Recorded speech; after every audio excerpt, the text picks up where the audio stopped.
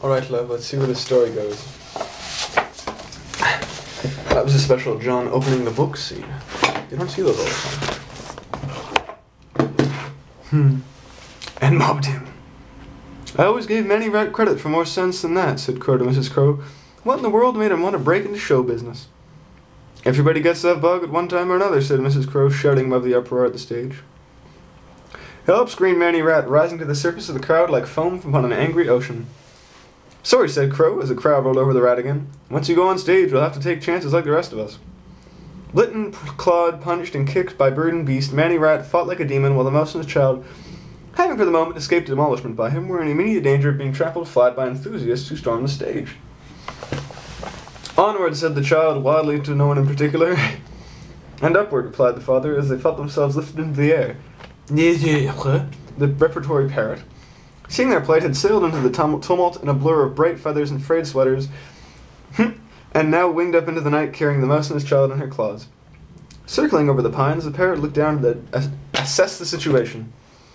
The entire Cause of Art company, with the exception of the luckless rabbit, were safe, at least until their next performance. The mass of struggling figures on stage separated, and Manny Rat streaked off across the snow with several more of the diligent weasels in hot pursuit, while the rest of the audience abandoned themselves to a general riot and thereby purged themselves of all remaining pity and terror. That's show business, said Etèbre, and I've had enough of it for a while. How about you? I think we have sufficiently furthered the cause of art, said the father, and I have no intention of continuing a theatrical career. Where are you bound for now? Asked Etèbre. I don't want to fly in circles all night. We don't know, said the father. Let it be south, then, said the parrot, because that's where I'm heading. I can use a vacation. She flew higher and set a straight course on the pined woods and the cause of art left behind. The parrot's wings fanned out gusts of cold air on the mouse and the child, and the darkness flowed by on either side. The moon had set, below them was dim and grey. The father and son felt as the wind raced like a road unwinding underneath their feet, as, motionless, they travelled on. I wonder what happened to Manny Rat, said the child. I wonder if he got away. If he did, we can expect to see him again, said the father. He seems determined to smash us, and I don't think he'll give up. Neither will we, said the child. Will we, Papa? The father said nothing, and the child's only answer was the wind that whistled by him as they flew. We'll find the elephant and the seal, and we'll find the dollhouse, too, and we'll have our own territory, won't we, Papa?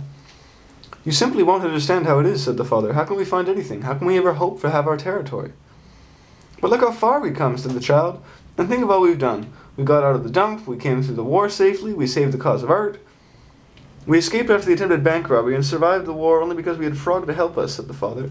And we only saved the cause of art by making the animals laugh at us. They laughed at us because we cannot even walk without being wound up, because we have no teeth or claws and can do nothing but for ourselves.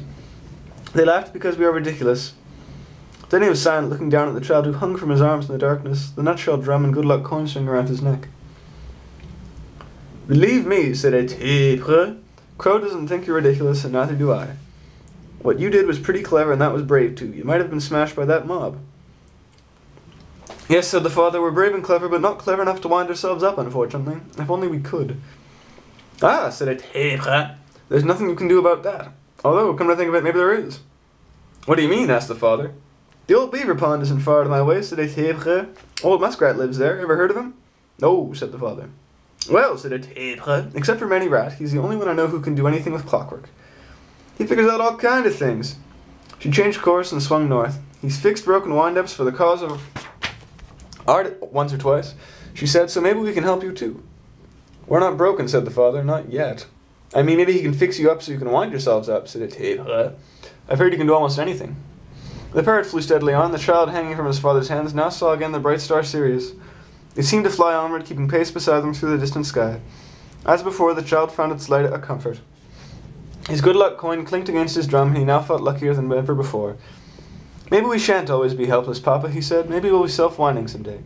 Maybe, said his father. Below them, scattered houses and farms gave way to wooded hills, and the parrot flew lower. The trees came as close as Etèbre swooped to the glide over the valley where a stream widened to a frozen pond. At one end of the pond was an irregular dam made of saplings, cut branches, and below the dam was ice-covered stream continuing through the valley. That's the beaver dam, said the parrot as they flew over it. And that big snowy mound in the middle of the pond is the beaver lodge. Muskrat has a smaller one right over there, and the entrance tunnel is somewhere on the bank. I think I see his tracks. She landed on the edge of the pond and sat down the mice and the child on the ice. Muskrat will be sure to find you here, she said, and anybody can do anything for you, he can. Father and son felt a wing trip brush them softly, and the Tepre took off. Goodbye and good luck, she said, and she was gone. Alright, love. We start chapter 5 tomorrow, and it's going to be a good one. Ooh, yes it will be. Ooh, you can see it. Ooh, ooh. Alright. I love you, Christy. Sleep well, keep camp, find a llama, carry on, and I will talk to you very soon. I love you, Christy. Sleep well, keep camp, find a llama, carry on, and it's Friday. So, good luck this weekend. Good luck this weekend with, oh, fudge, it's 11:30, it's 10:45, my brain is losing things. With Adam Ready, and don't sweat it, don't sweat the small stuff, like spending time with people. I love you dearly. I will see you soon. Love you more than ever. And I know you'll kick butt this weekend at the cycling camp. So, Christy, sleep well, keep camp, find a llama, carry on. Oh, I'm dripping out of the camera. Cycle well. Enjoy your weekend. Don't worry about Adam Ready. Don't worry about me. I love you. Good night, sweetheart. I'll talk to you soon. Mwah.